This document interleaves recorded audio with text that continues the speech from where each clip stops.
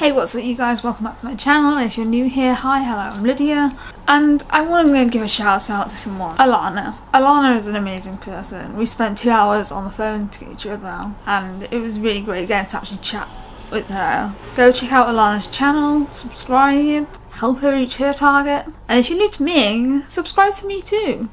Alana's details will be linked up on the iCard and in the description down below. So today I thought we could talk about some of the differences between public hospital and private hospital.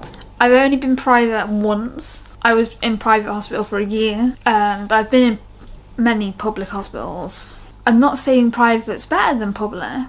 Public's all we've got really, unless you want to pay. Public wards aren't that bad. Some are horrific. On the whole, they're just an average ward. Private hospital's different. You either have a referral put through because you don't live in the area, or there's no beds available on the NHS. So let's start with private hospital. I did do a room tour of my private hospital room, which I will link here. Private hospital for me was okay. The staff were okay. What's the difference?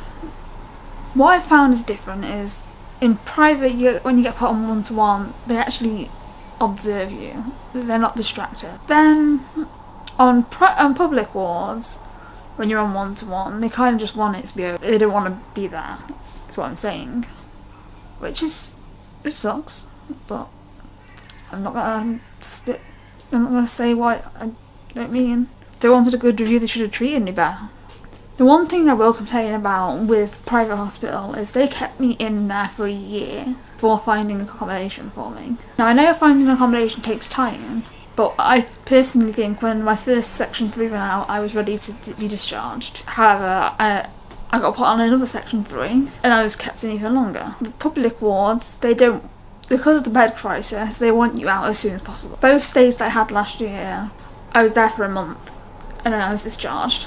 About 4 weeks. It's not even a month. Public hospitals are quicker with discharge. Private hospitals, they get paid to have you there. That's my issue with private. They get paid to keep you in. Public and private hospitals have some differences, and that is purely because in private, staff want to be there. With NHS, it's not like that.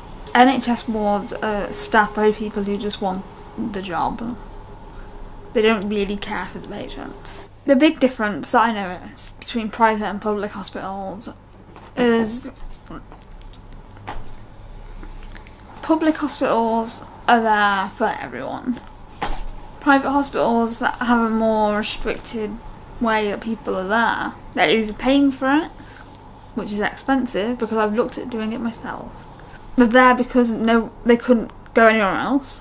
3, that's where the NHS, where you're in different areas of the NHS. Because when I was living in Brighton 3 years ago, I didn't have a GP in Brighton. My GP was still in London. Now, if anyone who doesn't remember me moving to Brighton, that would be because I didn't make a video in Brighton.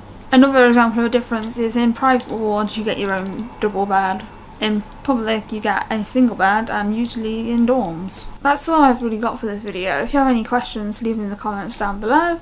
Any video requests, please let me know in the comments down below. I will happily make a video on your chosen subject. Thank you for watching. Like I said at the start, don't forget to go check out Alana. She makes amazing videos. And she's Australian, so her accent is amazing. So yeah, thank you for watching and I will see you in my next video. Because you're going to make sure you're subscribed. Peace.